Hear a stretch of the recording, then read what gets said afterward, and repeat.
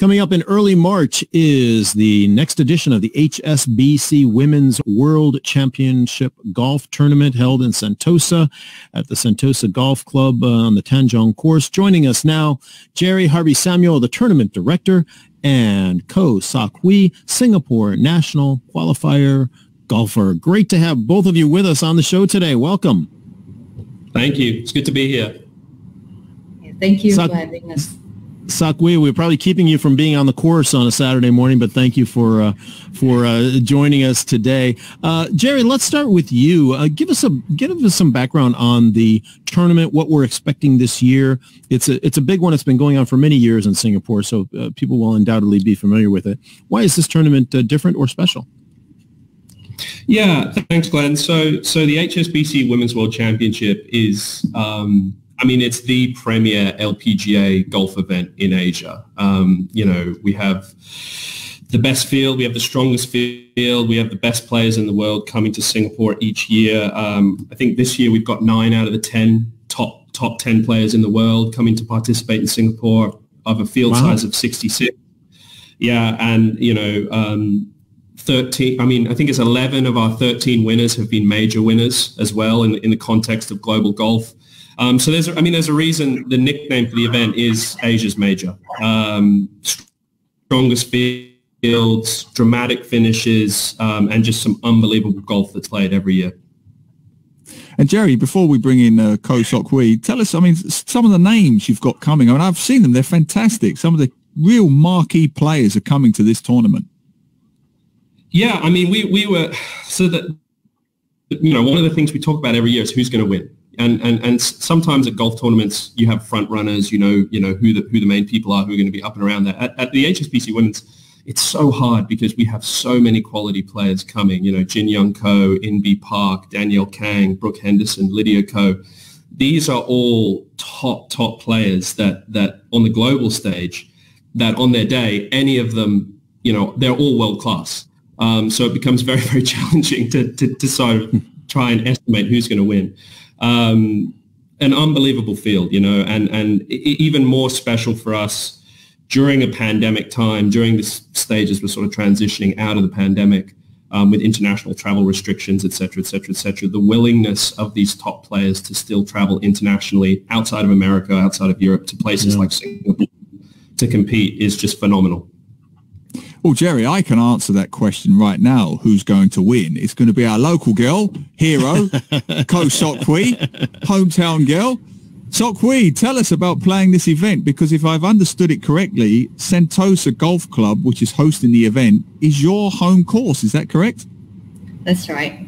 Sentosa is my home course, and I think that's the only advantage I have over these girls that's coming. So I've just been practicing and really just getting used to the conditions. The course is obviously shaping up to be in its best shape right now. So really getting a lot of practice on the course itself and getting used to the conditions. Yeah.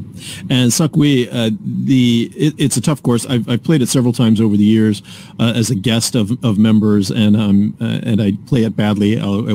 I absolutely confess.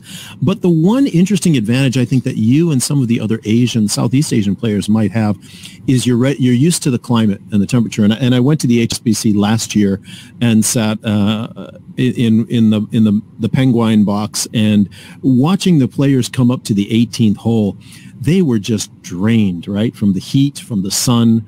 And we all know that playing in this part of the world is a physically grueling effort, right? Not to mention the fact you've got to do it over 4 days and with all the pressure of the tournament. How do you feel about that, the mental pressure, but also the physical pressure of having to really perform rock solid for 4 days in a row? Definitely, like you said, I think I have a little bit of advantage there, having grown up and played in such hot and humid conditions all my life. So I'm quite used to such conditions. But when it comes to the tournament week itself, of course, there are other pressures. And it all takes a toll on your body. So you really have to stick to hydrating yourself, getting enough food, getting enough rest, and then just letting your body be in its prime condition to perform during that week. So, Hwee, on that point, and we'll bring Jerry on this afterwards, How have you adapted your regime, diet, training, whatever it may be, because of COVID restrictions? How has it affected and changed your game? Well, COVID definitely put a stop to my competing schedule. So, I mean, with the whole travel restrictions, I haven't been able to compete in the last 2 years. So we're really glad that HSBC is still supporting this event and giving us a chance to play in the qualifiers and just giving us a chance to play in the Asia's Major. I mean, these are marquee names coming to town, and to even have a chance to compete against them is like a huge opportunity. So for myself, I've been doing a little bit of coaching during this COVID times, but at the same time still practicing and trying to keep my game up. Brilliant. And just to add to that, Jerry, for you, the same question really, COVID restrictions, how has that affected the course, the tour, and your preparation? I mean, I can see you shaking your head there. I'm sure there's been a lot of sleepless nights. Yeah, I mean, look, running any major event in a normal time is a challenge. Any world-class event like this event, the logistics that go into it. Hwee's mentioned Sentosa Golf Club. They're our host venue, and from an on-course perspective, there is nothing more than we could ever ask from Sentosa Golf Club. They do an absolutely phenomenal job of the course logistics, getting the course in great shape. I know the LPGA players specifically love coming to play at this course because of how great it is. Off the course, in terms of all the rest of the logistics, there are challenges. It has been tricky. International travel has been something difficult that we've had to manage. 66 players coming in, from places like the US, places like Europe, and the rest of Asia, obviously a big contingent from Thailand as well, has been a challenge. The opening of the VTL lanes has helped immensely in helping bring a lot of those players and support teams into the country. Yeah. So there have been quite a few sleepless nights, but we've worked through it. We have great partners with the Singapore Tourism Board who have helped us get the event across the line, and we staged last year in the middle of the pandemic, and we're looking forward to staging this year as we sort of transition out of it a little bit more. Yeah, we're talking with Jerry Harvey-Samuel, the tournament director for the HSBC Women's World Championship, coming up the 3rd to the 6th of March. And Ko Hwee, Singapore national qualifier, the number 2 female golfer in Singapore.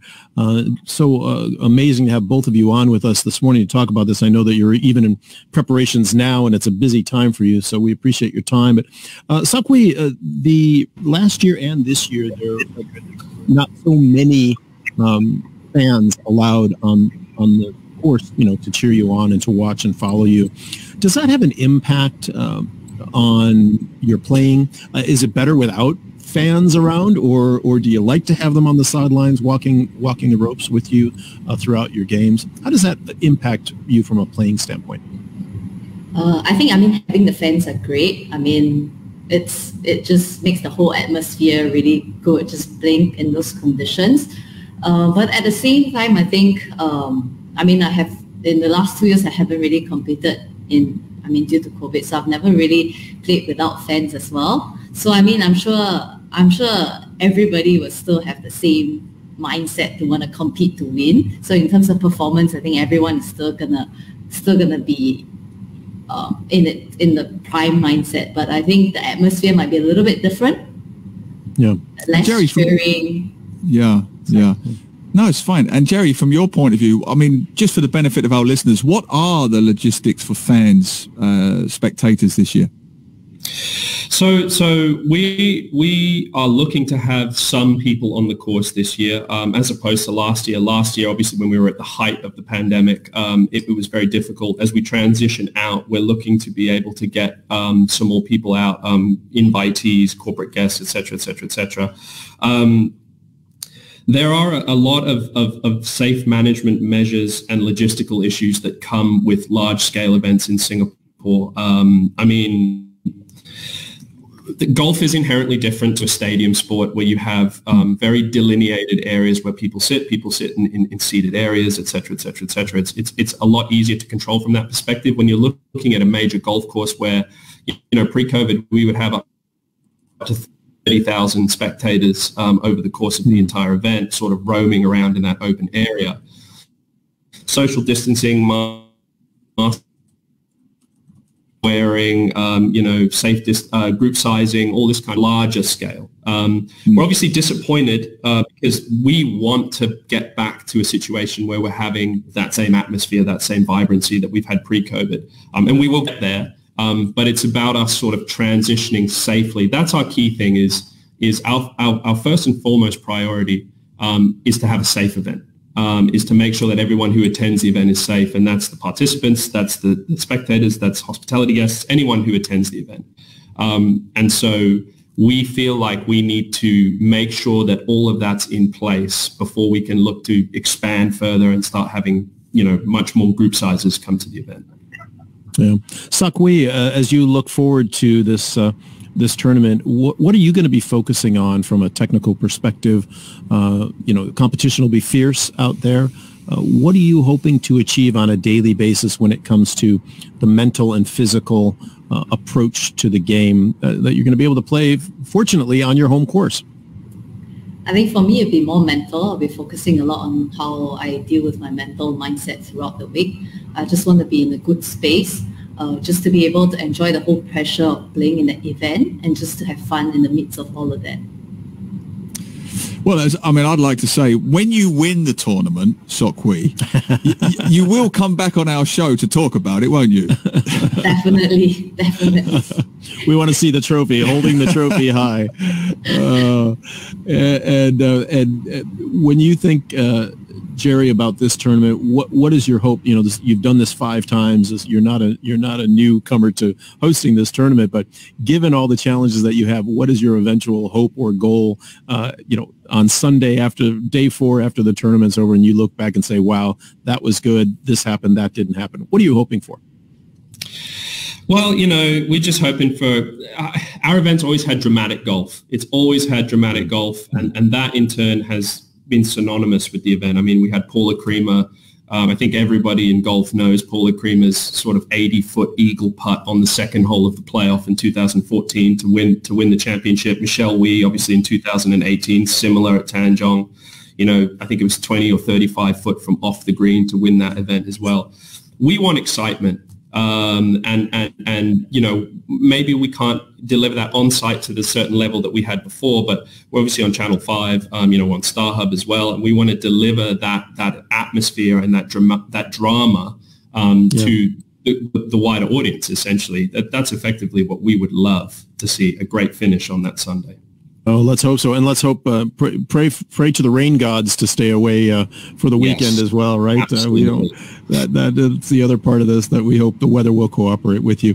Jerry Harvey-Samuel, tournament director for the HSBC Women's World Championship, and Hwee, Singapore's #2 female golfer. Thanks to you both for being with us. Good luck for a successful tournament to both, and please do come back after it's all over and let's talk about how it went. Thank you. Thank you very much. Thank you. Thanks, guys. Thanks so much. Wish you the best of luck.